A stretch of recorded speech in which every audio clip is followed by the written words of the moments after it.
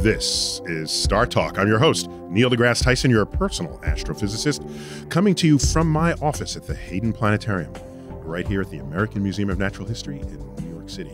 Today is a Cosmic Queries edition of StarTalk, and we will focus on economics, not just any kind of economics, Freakonomics. We have a special guest, Stephen Dubner. Stephen, welcome. Thank you very much. And let me first introduce my co-host. First-time co-host. First time. James Altucher. So, James, you are host of a podcast. Yes. And One you've been on. When I asked you the name of the podcast, I learned it's the James Altucher Podcast. Yes, I'm very egotistical. I need my name everywhere. Everywhere. Or I forget it. I think I'm getting older now and I start to forget things. Everyone is getting older at all times. So Stephen, so Freakonomics, you have a podcast yourself. I do. It's called Freakonomics Radio. Yeah. Freakonomics Radio. Yep. And so the book just took over your life, huh? It did. Yeah. I liked writing books a great deal. But I, interviewing people, which is, I'm a writer. I've been interviewing people forever. I always felt bad about wasting the 95% of the conversation. You know, when you interview someone for a magazine article or for a book, you'd use the choicest bits. So I really wanted to have an interview show. So Freakonomics Radio is kind of a blend. Show to put in all the stuff that is not choice. Yeah, exactly. That's what he just said. Exactly. Right? Well, James? but here's the thing. Let me ask you this. When you get written But you're about, not, remember, you're not the interviewer here. But I go on. know, I know. I'll let this one slide. Go on. This is a tick. Go on. I like to ask the question. But when you get written about, let's say the New York Times writes an article about you or Vanity Fair or something, and you read the things that you say, does that feel like a good representation of you? That's my question. Oh, of course not. Right. I would say 2 profiles out of 100 that I've read accurately capture who and what I am. So I would argue that mathematically, there's a very obvious reason for that verity, which is that most articles have a little bit of the talker and a lot of the writer. So there's a bunch of narrative around a little quote. A podcast or radio show or interview show, whatever style it is, done well, can flip that. Yes. And then the listener or the reader, whatever the listener, actually has what I feel is a truer experience of what the smart person you're interviewing has to say. And I like that. Just call himself the smart person on the Right. No, I'm being the opposite. I'm the dumb person. He is the smart person. But you bring up an interesting point, which is that if the subject you know best is yourself, and if most of the articles written about you see are 98% wrong, that does suggest that every other article that we assume is correct is probably 98% wrong. That's that famous adage, every article is correct except the one that you know something about. Right, exactly. Right. So fake news is actually probably the average news story. Yeah.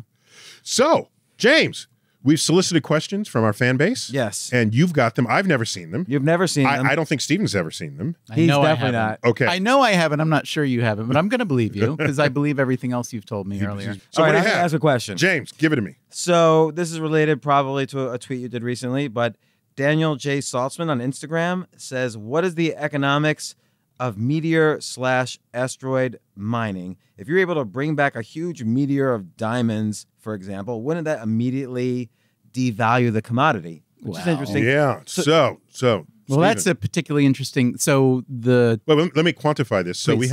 there's more gold on an average metallic asteroid than has ever been mined in the history of the world. Yeah. There's more water on a comet, on a typical comet, than all humans who have ever been born have ever drank. So the resources of the universe, of our own backyard, our solar system, are extraordinary given what we're fighting over here on Earth to gain access to. So it's wrong, I presume, so we know, it's wrong to say, here's the value of that resource using today's dollars on Earth. Because you're right, if you make a significant change in the quantity of a freely traded resource that is made available, that changes the economics of it. So what would you see as the future if I bring down scads of gold to Earth? So it's interesting. Is there a Freakonomic angle to that? So you changed it to gold. So yeah, I would say gold just to take a benchmark. No, example. gold is because there's an actual market for gold. Gold is a good example because there's an actual market for it. A free market for it. Unlike diamonds, which is a controlled market. Yeah. Well, not only is diamonds a controlled market, but diamonds are not particularly rare. And they're not, there are those who argue that they are more beautiful, that their value is somehow intrinsic, but most people would say that that's not the case, that it was a market that was created by a kind of very, very well done monopolistic endeavor. So really, I would love to see the asteroid full of diamonds brought down just to break up the diamond cartel, which has convinced every... Why are you so mean? Like, why do you... He doesn't like cartel. He's anti-cartel. I don't like cartels. Diamonds have a cartel, so that they don't represent a free market. By the way, there are places in the universe that also have scads of diamonds, but not large, pre-cut. Yeah. They're very tiny. Some of them are almost microscopic. They serve the industrial marketplace for diamonds. Right. But tell me about gold. I bring barns worth of gold to Earth. What happens? Yeah, it changes a lot in ways that I can't even begin to imagine. Anyone that's even kind of pretending to work off a gold reserve idea, which we don't work off an actual gold reserve. We used to, I guess. We used to, but now we work kind of off the idea of it. No, it's a precious metal that would change the.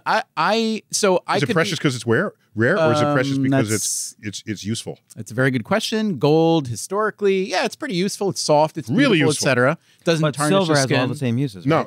No. Well, gold is softer than silver. Silver is silver not antimicrobial too, or can it be? It is. That's why it's silver. Yeah, I mean, I think you can make compounds that would be antimicrobial. But I would be more interested in water personally, because gold has functions and uses, and it's beautiful and functional. Diamonds, mostly a decorative thing, but water supply, so that's awesome. So if we're starting to talk about asteroid mining or resource mining, then yes, I am.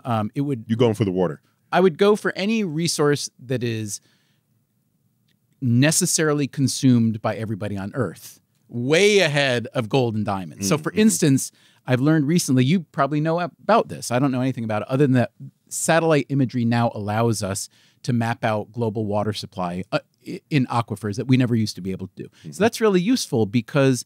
It's multispectral imagery. You get different... That's what I was going to say, multispectral imagery. I just didn't. So the notion of asteroid mining or resource mining, I think, is revolutionary, generally fantastic, and most so because it would help put resources in the power of the global citizenry, as opposed to the cartels or whatever that have done a pretty good job of monopolizing resources. James, he's pretty socialistic there. Yeah, and it's not quite so obvious because, first off, there would be an enormous amount of resources required to get to the asteroid and bring it back and re-enter the atmosphere. Right. Second, gold's primary use was because it was rare, it became a currency because it was hard to mine. But so it will, in the long run, affect the price downwards, supply and demand. But I think the resources would be so difficult to get it. It would be a long time. So this is why all the space resource people are talking about, if you're going to get it in space, it's to deliver to some other location in space, right, where there's a colony or there's a station getting built. Because if you're building something in space and you don't have to launch it from Earth, then just build factories in space and take all of your raw materials, and you can give them bottles of water. This would be like Trump Hotel on Mars. If he finds gold and then they make like a whole... He can move that gold to his hotel and gild everything in his hotel. Right, like correct. Trump Mars would be Trump Mars amazing. would have gilded toilet seats. Yes. What kind of resources are most easily moved from out there to here? Any? No, it doesn't matter. All that matters is weight. To accelerate it, to slow it down, to move it from one point in space to another. So it could be a pound of gold or a pound of water. It'll cost you the same to move the thing around the solar system. And depending on where it is in the asteroid, the mining effort would be the same, right? If it's, a few feet down or half a mile down in the asteroid, that's effort. So liquid, solid, gas, none of that matters, just weight. There's not going to be liquid out there, but it'll just be the weight. Yeah, the state of the matter doesn't. Yeah, you'd be bringing down ice. You can't have liquid gold like in the center of an asteroid? No, you need high pressure temperature, and you're not getting that in the center of an asteroid. So here's the thing. So gold, here's the problem. Yeah, gold is very heavy. It's one of the densest known things. When we joke about dense things, we talk about lead, right? You got a lead foot. You're driving fast on the highway. Lead is nothing compared with the platinum group elements: osmium, platinum, gold. Right? So osmium is the densest of all metals. And so 1 cubic foot of that weighs, last I checked, I calculated this in middle school, I remember, 1,800 pounds. Gold, just slightly less than that. It might come in at maybe 1,650, 1,700 pounds. So let me add something that I think you left out here, that just because there's a lot of it doesn't mean it would become as devalued as you think, because there are uses that previously are not economically tenable, Right. that then become economically tenable, and the demand for that use goes up. Fair enough. What's a use? Good point. Gold is one of the highest conducting metals, conduct electricity like better than copper. Okay, so in terms of electrical conductivity, and another use is it's highly malleable. So that's why you have gold gilded statues, and so there might be some need to hammer gold thin and layer it onto something out there that could benefit from that fact. Gold hardly ever corrodes if you need highly non-corrosive material. The famous Voyager record that was sent into space that contained messages and sounds from Earth, that was a gold record. It would last 1 billion years. So what do you have that's so optimal? someone could invent a new reason to use gold, Right. and that would completely transform the marketplace. So what about here's one. battery storage, Here's one. energy storage? Here's one. So aluminum is a modern element. It was not known to the ancients. As common as it is today, you think they've always known. No, it was locked up in bauxite, the ore who knew that aluminum was a thing to take out of it. When aluminum was extracted, you know what the first person said after that? That's the end of the silver market, because you can make silverware out of it for less, and there's more of it, right? Although the cost, economic as well as environmental cost of extracting it is high, but not anymore. But anyhow, we've gotten better at it. My point is, once aluminum rose up, it was like, oh, it's light and it's strong. We can make airplanes out of it. All of a sudden, you can do things that you never thought you could do before. Do you remember Howard Hughes's famous airplane? It was on display in Los Angeles. The Spruce Goose. You know why it's called the Spruce Goose? Made of wood. It's made of wood because wood is light. Right. Okay, before a lot of aluminum was available. And I always wonder, if we never discovered aluminum, what would we be making planes out of? Would we be making them out of wood? I don't know. Would we have made so many planes? Yeah, we'd all be flying a lot less. If, Probably is my guess. Yeah, so the existence of a single element and its properties, unique on the periodic table, birthed entire economic industries that then created a demand far above what you would ever declare to be its value as a cherished object to put on your shelf. It makes me want to ask you if you know anything about. I know nothing about this. So there's silicon chips, right? So we've been doing well with it. But what about organic semiconductors? You know anything about that and the stuff that's used in those, and whether is that a difficult problem to solve? Do you know? Well, if it's organic, it's made of the most common ingredients in the universe. Right, but so I'm not worried about rarity there. Right, but apparently apparently we haven't yet found the ones that are cheap and pliable enough that conduct well enough. Right. So then that either we will, and then that'll transform the industry, or we won't, and it's just a failed. But we don't need any asteroids off-ramp for that. Oh no. All the elements on asteroids are on Earth. They're just in greater abundance. So rare stuff. What should we be? All the rare Earth elements, they're on asteroids. in rare abundance. Here, except in China. Except in China. Sure. They're common in China. China has most of the rare earth elements within their borders. Which, by the way, is used heavily by the semiconductor industry. Yes, indeed. All right, another question. Another question. Give it to me. It's from Arik Subramaniam on Instagram. Are there ways to notice the onset of another recession? Is recession an inevitable event happening in cycles? Ooh, I like that. And actually, I'm curious about your answer first. You're not going to get the answer to that until we return on StarTalk.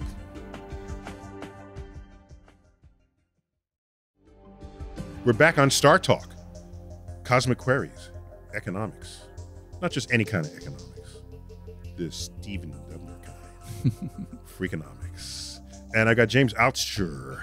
James. I can't even say it. James, first timer.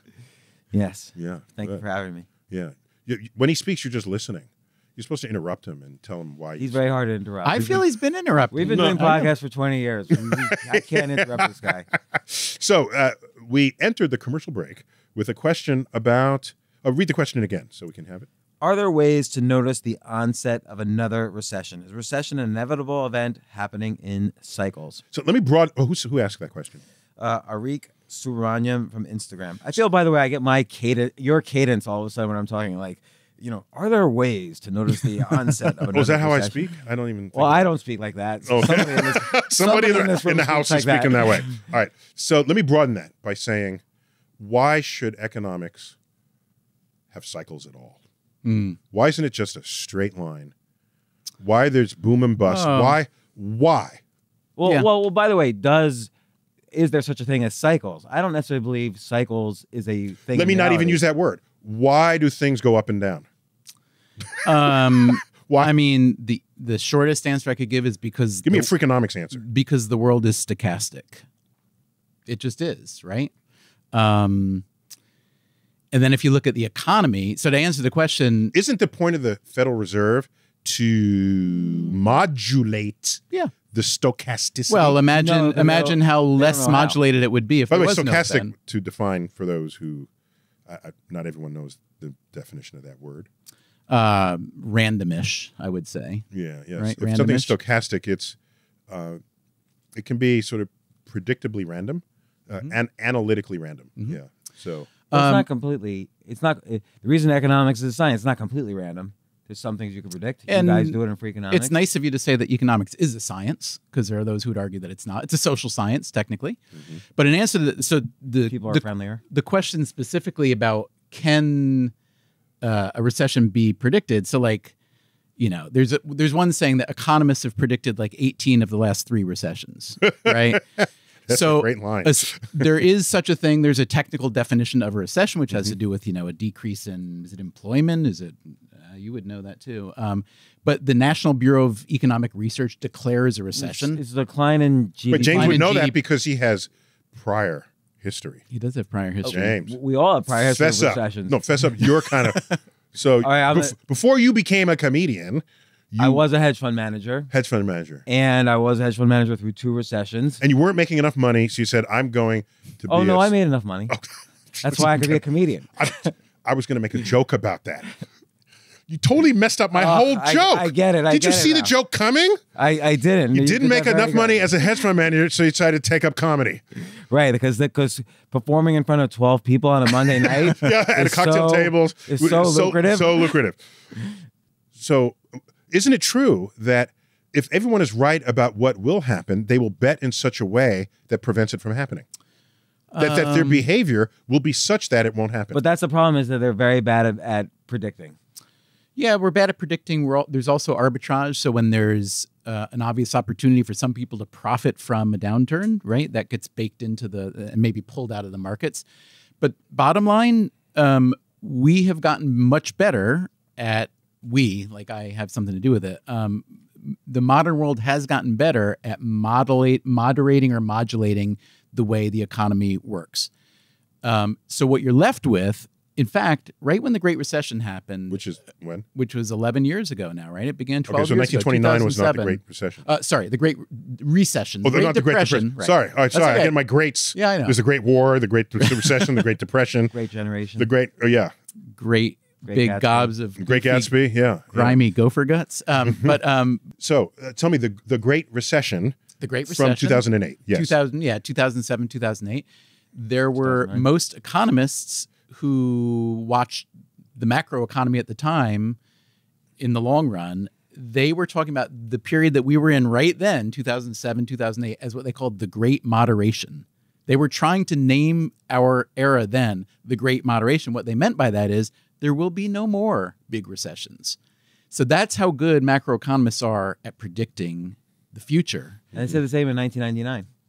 Right before. In 99. Right before the 2000. Yeah. Yeah. Although that one was in some ways, I don't want to say easier to see, but the proximate cause was staring us in the face more.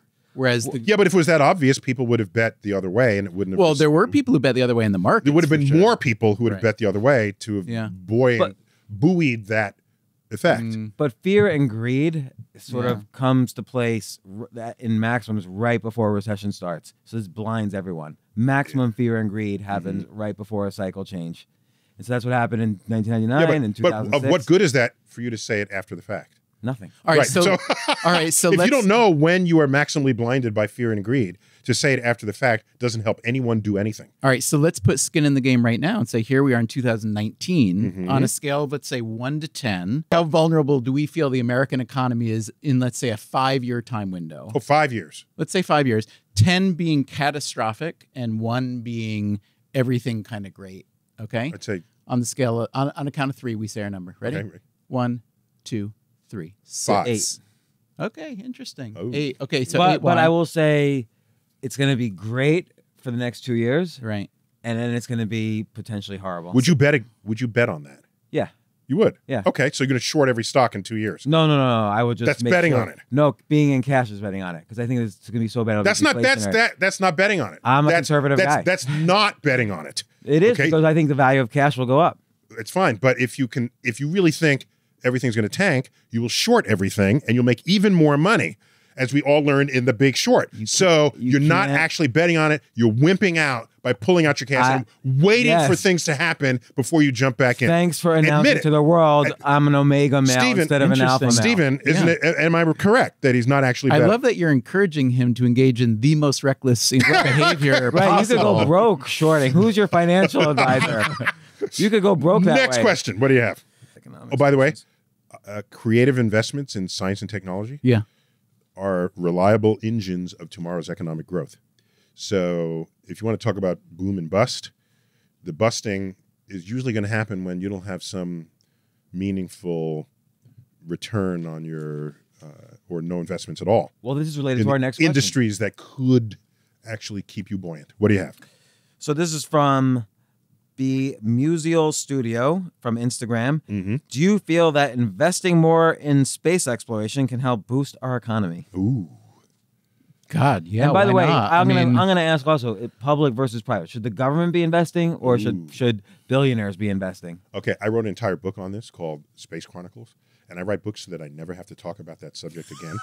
So everybody just why I read write Space books. Chronicles. No, don't listen to the podcast anymore. Can you write a book about politics then, please? So that way I never have to. So I have an unorthodox answer to that, and I'd like to get your, Stephen, your feedback on it. So people think of spinoffs. If you value all the spinoffs, direct spinoffs from NASA relative to what we're spending on NASA, they do not pay for NASA. So the spinoff argument is... Wait, what's a spinoff from NASA? Tang. Oh, yeah. Sorry. Very funny. No. Do we sell $18 billion a year in Tang? So we're talking about technology inspired by the work, technology derivative of research done to put people and maintain their lives in space. Okay, people and robots, space endeavors. And creative people have to invent something to solve a problem. Hey, this works on Earth. One such example is Tempur-Pedic mattresses, Tempur foam, that was invented for space exploration. Yet it's an entire industry of mattresses now. It's not an $18 billion a year industry, which is approximately NASA's budget. So that's not the argument. But wait, let me just ask you, what about, let's say, the computing effort that were put into early space? So there are a lot of people who say that computing environment accelerated the development of computing generally, which led to things like the development of the internet, et cetera. It made it happen faster, but it didn't create computers that wouldn't have been created already.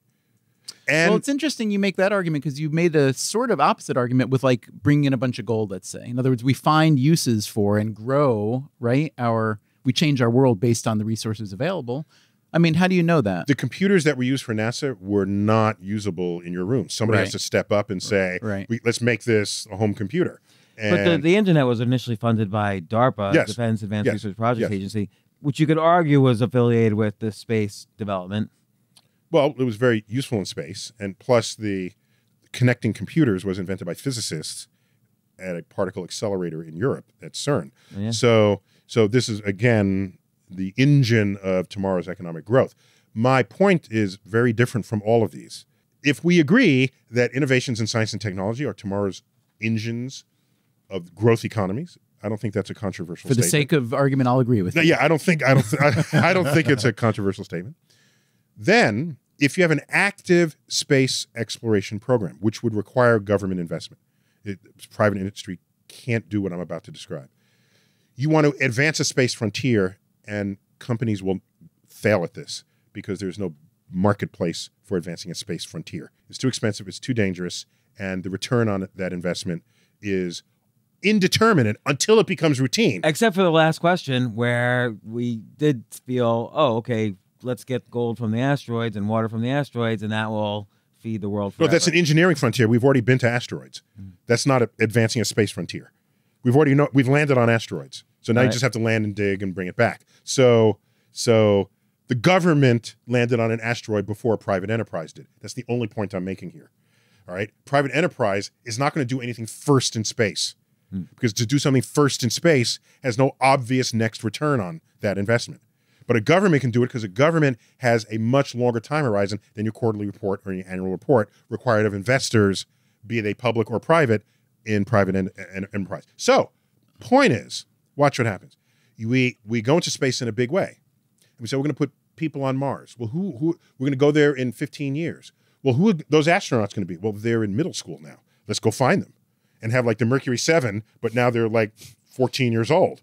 And they'll be in Teen Beat. They'll be in all these magazines, and we'll all be watching. Are they eating well? Are they not doing drugs? What's their social life? Do the teachers like them? And we follow them into adulthood, and they are our heroes that we send. And everybody gets jazzed about going into space. And to do that requires advances, because no one's sent people to Mars before. It requires advances in electrical engineering, mechanical engineering, in physics, chemistry, biology. The entire portfolio of STEM fields is stoked by an entire generation of students who have as their hero people whose journey is enabled by creativity in those fields. That would transform our economy like no other force exists. You know what we're doing now? We got to go to country. We need money to have a program to tell people that they should study science. If you have kids selected who are going to be the first ones going to Mars, people will be jumping over each other to try to learn science, and you need a special program to make it happen. So your answer to that question is yes. In the way I described, yes. What's the point of sending people to Mars? There's no point. All right. Next question. That might be the answer. But Stephen, let me ask you, how nimble is the investment community in seeing opportunity that could open up new opportunities? Nimble is an interesting word. They're super nimble, but they're also fairly cowardly. Okay.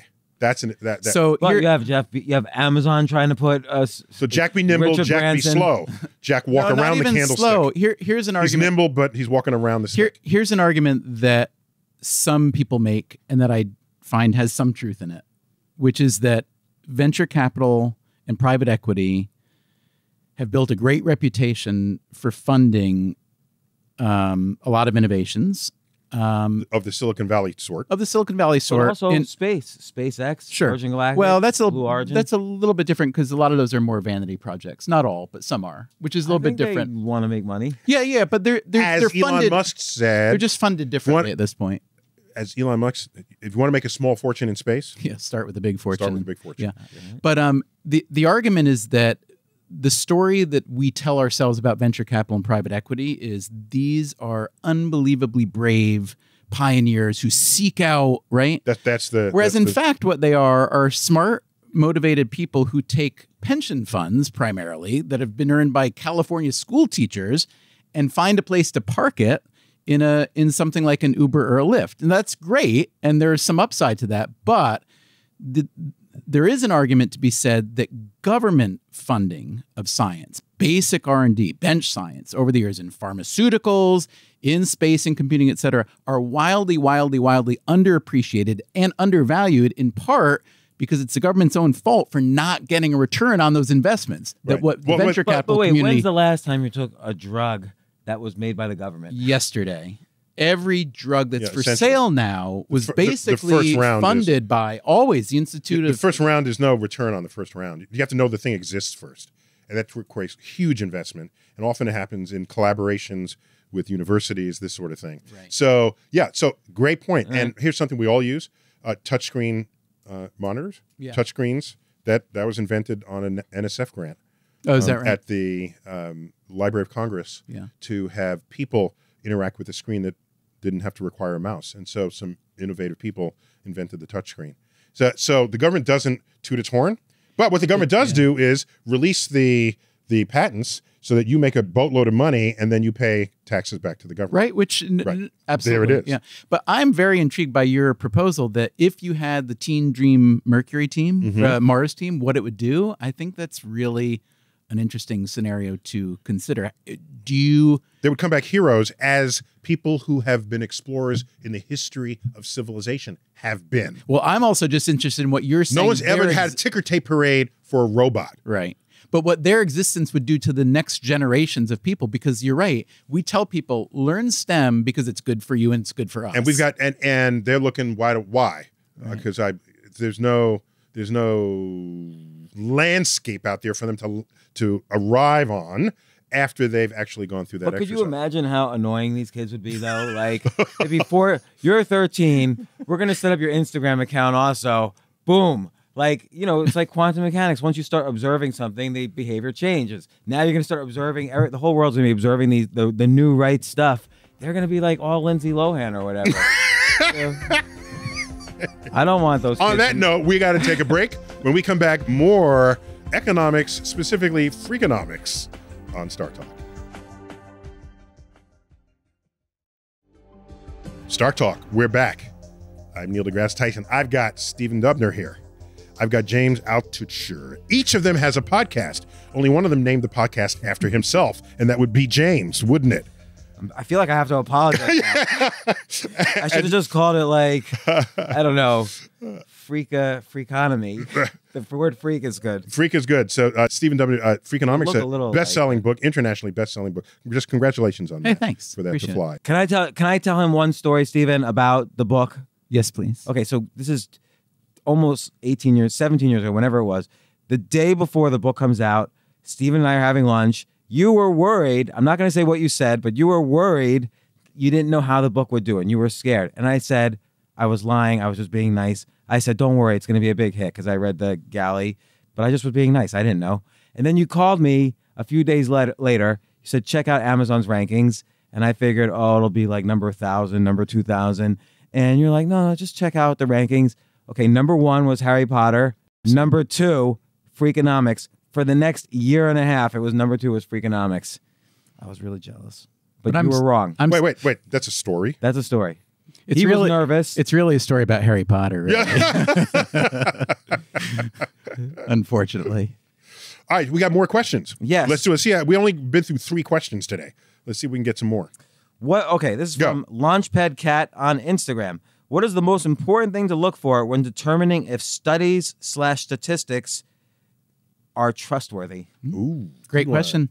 Depends if you're a scientist or not, if you know how to read the scientific paper. I think there's anything a layperson can say, which is how big is the sample size? What are the confounding factors? What are the alternate explanations? And what is your degree of confidence in your conclusion? Those are some basic questions. I would say in physics, we have it easy. In economics, they have it hard. Because in physics, if we find a new law of the universe, it will repeat every single time. Whereas in economics, if you discover a new pattern and then you invest knowing that pattern, the act of investing changes what that pattern becomes. Right. True. So you become, as James, you had mentioned earlier, you become sort of a quantum participant in the experiment itself. Yeah, and also I feel with economics, the observer effect. But most things are like bell curve statistics, but there's also the power law of earthquakes involved, and you can never predict that as the problem, which is why it's a social science. I would not say we can never predict earthquakes. We just don't know how now. We don't know how now, true, right. But it's a different kind of statistics as far as we know. But in physics, okay, you're an observational physicist. In theoretical physics, I don't know if you can say that about theoretical physics papers. Say what? Like, let's say you have on the frontier, most are wrong. But once everything agrees and it matches observations, we have a new understanding of the universe. It's why we have modern civilization. All right. Yeah, economics has about one law that's like a physics law, and it's basically supply and demand and how price works within that. Right. But even that gets violated sometimes. So yeah, it's a very different kind of science. Right. Next question, go. James, you're picking them. I'm going to pre-answer yes. Okay, private versus public health care. What's better for the economy? And what's better? What's more moral? I don't know. I don't do moral. You don't do moral? I think it's a mistake to do moral I think it's good to do moral as a first step, but then when you get into analysis and descriptive policy and so on, you got to put away the moral compass. Yeah, but the moral compass could deeply influence. For example, in my field, with regard to possible future contact with alien intelligence, if an alien shows up on Earth and it's smarter than us and you kill it, is it murder?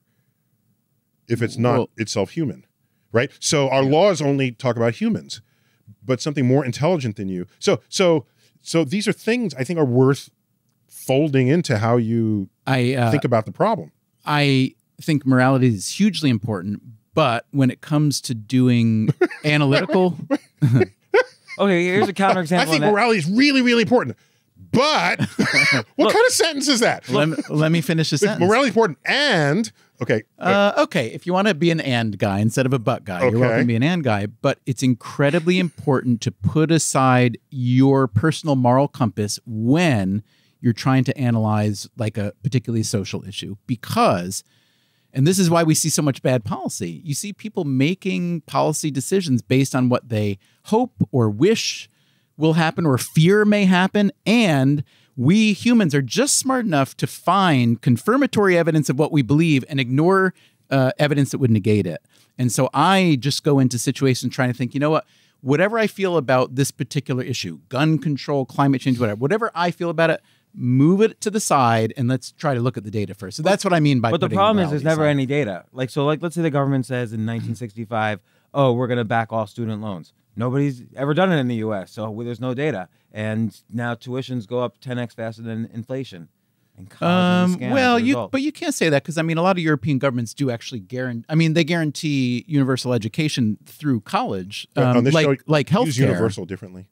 Sorry. Earth-wide education. For everyone. Thank you. Universe is like bigger than Earth. Noted. Mars okay? is totally different. All right, so for Earth-wide... Miss Universe is like... prettiest person on Earth, not in the whole universe. Okay. So Earth-wise, getting back to the healthcare question, the question, what's better? I think the answer is, I'm not going to say what's better or worse. I think the answer is, it is bizarre that the United States is the only rich country in the world that doesn't have a national healthcare system. I say bizarre, not terrible, bizarre. And it's also bizarre that we traditionally have had a healthcare system that's been tied to employment, which is basically an accident of history going back to the Second World War. Do you think if people knew all of this, they would all think and vote differently about healthcare? Not really, honestly. But here's where I think the conversation needs to happen. I think if people want to talk about socialism being wonderful or terrible, they need to understand what socialism is. And most of the people who are promoting socialism as wonderful, and terrible for that matter, don't know what socialism is. So what they admire are socialist democracies like Scandinavia. Mm-hmm. But that doesn't mean that the state owns the oil companies. Right, exactly. Right. So when we look at like Scandinavia and other countries that have good Earth-wide healthcare, thank you. I got to get used to that one. Yeah, it's hard. It's really hard. It's worth noting that is not socialist in the way that it's used as an epithet. And so would it be better for the economy for there to be some kind of a reform system where costs could be controlled?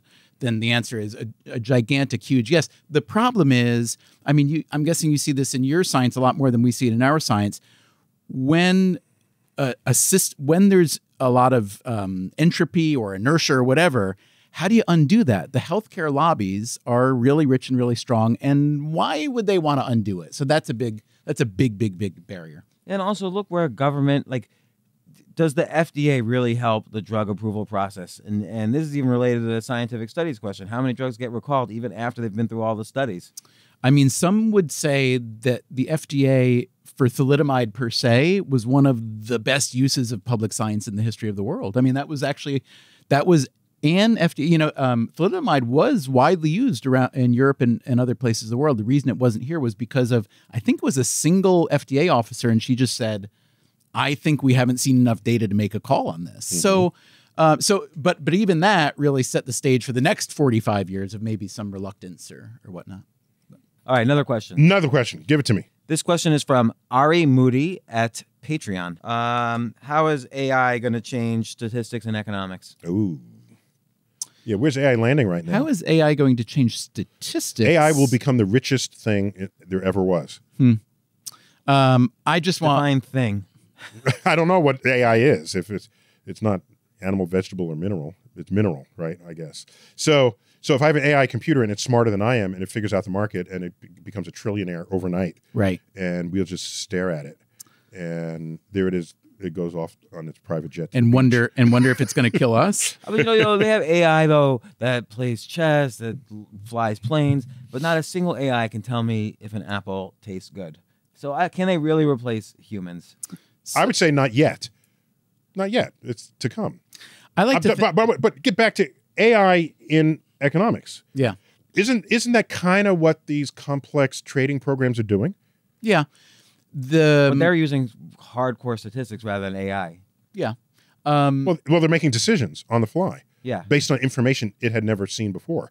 Right. But just like any primed by what has happened in the past. Right. That's what any of us do. Right. So I'm not going to say that's not AI. There's like strong AI, weak AI, and general AI. Okay, we can slice and dice. But if you have a computer making buying and trading decisions based on information that it is getting on its own, then it has the potential to be the richest thing in the world. I don't know if that's true. And we really do pretty much have that now. That sounds like you know it's not true when you say you don't know that it is true. Are you being skeptical? Yeah. Well, what's your skepticism? The problem is in the markets, there's one of the biggest factors in the markets is human psychology. Mm-hmm. So AI, I mean, we're always going to be better at that than machines. Not at producing it, not necessarily analyzing it. We won't be better at analyzing. We'll always be better at producing it because we introduce that chaos into the system. But to me, the biggest gain, I think about AI the way you were describing, let's say we bring back boatloads full of gold. What does AI do for the human experience? We don't know yet.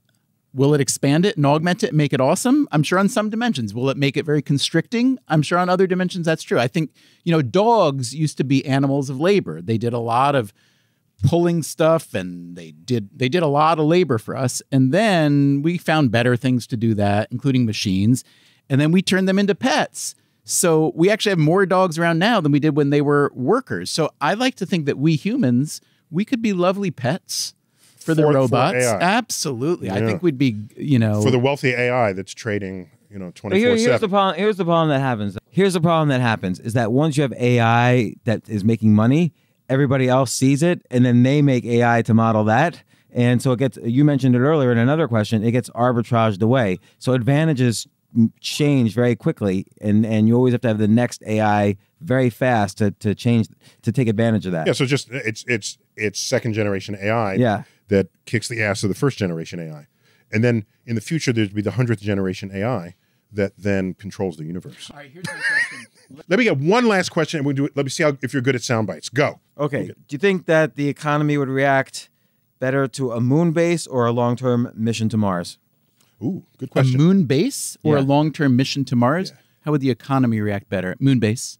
Moon base because of what you said earlier, rare earth minerals. Yeah, you want a way station for bringing back the... No, I said they're on asteroids. No, moon they're not on the moon? Has hardly any. Right. No, but you want a close place to process stuff, don't you? Don't you want to... That has value, but it has less ambition. Yeah, but it's like an Amazon warehouse in New Jersey. I don't need it to come all the way from Seattle. I need my coffee tomorrow.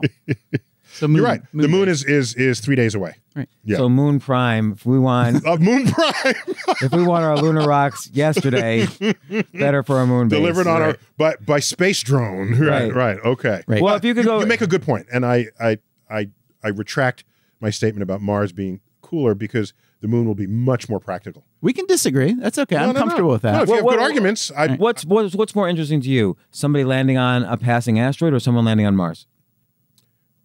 Mars will take more innovation to pull that off. And as a scientist that likes seeing the moving frontier of our knowledge, at a Mars landing. But what if someone's going to use the asteroid as their rocket to get to Mars? Boom. Yeah, it's better just use your own rocket. Yeah. Really? Because the asteroid entire has to be planet? headed straight for Mars. And if it is, you're going to be dead when it hits. So, yeah, it's just not a wise thing. How worried are you about an Earth-ending asteroid strike generally? A life on Earth ending asteroid. Earth will be here longer. A life on Earth ending asteroid. Yeah, right? we should all invest some amount of money and to mitigate that risk. So for all of our guests, we give them a chance to ask me a question if they've been harboring any sort of unanswered thoughts about the universe. I've been harboring. I do have a question for you. I think this is a really minor thing, but it's something that I wonder about, which is contamination. So I know that. Sorry if I smell. So I know that at JPL, Jet Propulsion Labs in Pasadena, California, which does a lot of NASA research. It's a branch of NASA. Yes. They and others are concerned that our everything that we send us into space doesn't spread our microbes around, and that things that come back from wherever don't have. Is that a major concern? Oh, yes. It's an entire office of NASA called the Office of Planetary Protection. Right. And it protects other planets from our microbes, and it protects our planet from whatever microbes might come back if we have what we call a sample return mission, or if we send astronauts and they might come back contaminated. The original Apollo 11 astronauts were put in a what do you call that? Containment, whatever, a quarantine. Yeah, they were in quarantine, but I keep saying Winnebago, but it was not a Winnebago. It was a Gulfstream. The metal Silver Airstream. Airstream, thank you. So the astronauts were put in like an Airstream, and you can only talk to them through the window and through a telephone. Right. And that was to make sure that they didn't bring any bugs back from the moon. We learned that they didn't because life can't, as we know, it can't survive on the moon. But it was still, the gesture was an important fact that, look, people, we don't want to cross-contaminate. When that has happened in the history of exploration on Earth, it has never boded well for typically the people who got visited by the... It would be so interesting to know, however, if there were antibodies or whatever, any kind of microbes that would be useful in our Earth science here, right? Wouldn't that Well, we be... certainly never evolved it in our bodies, though. Well, we don't know that. I mean, you know a little bit more about the Big Bang than I do, but isn't there a chance that there's a piece of that in all of us? Yes? A piece of what? Whatever's in us is out there. Yeah, the right? atoms. Yeah. So theoretically, there may be some underlying principles of cancer that we haven't yet understood well because we haven't seen it modeled in a way that we can... What we would do is right? do a download on the brilliance of the aliens who have come to visit us. They will know more about practically everything. We got to end it there. Guys, thanks for coming on. Thanks for Thank having you. me. Throwing a little economic twist to all of this. Because, as they say, freshly minted graduates, scientist, engineer, and economist, and they pose a question to the life they're about to lead. The scientist asks, why does it work? The engineer asks, how does it work? The economist asks, how much does it cost? And that is the civilization we will come to know. You've been listening to, possibly even watching, StarTalk. I want to thank Freakonomics, Stephen Dubner. Stephen, thank you for being My on. pleasure. I enjoyed it. James Altucher, recently married. Congratulations. Thank you. Yeah. And thanks for coming on. Thank you very much. Thanks for having me. All right. I've been Neil deGrasse Tyson, and I still will be, even after we finish this broadcast. And I want to thank you for listening to, possibly even watching StarTalk. As always, I bid you to keep looking up.